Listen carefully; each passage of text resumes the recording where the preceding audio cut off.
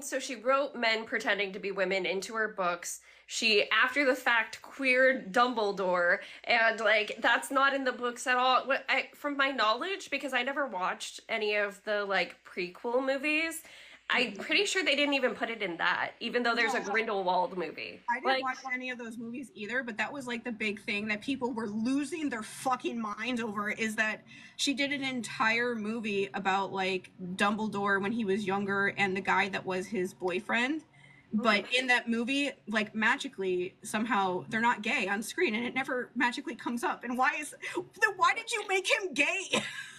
Yeah, so it was all just lip service from the beginning, and unlike Rick, who was like, actually, I love queer people. I have had queer students, and I feel bad that I did not do enough for them. Like, he is an angel compared to her when it comes to this whole issue.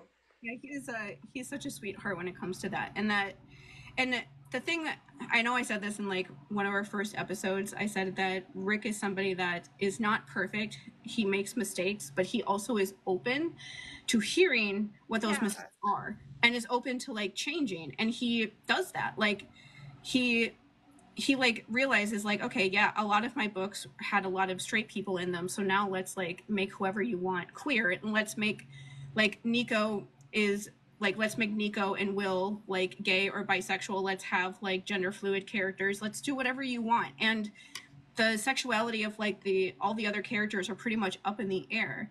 And he like will listen to what fans say about why we think that person might be this identity or whatever. And if it makes sense to him, he actually thinks about it and will like might put it in his story, as opposed to J.K. Rowling, who just like mocks you.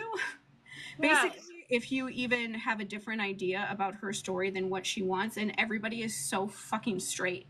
Like Wolfstar is the biggest example of that, right? Where everybody loves the idea of Remus and Lupin being in love, but no, we can't have that. We're gonna have Lupin fall in love with a girl that's much younger than her, and they're both gonna die, and Sirius is gonna die alone.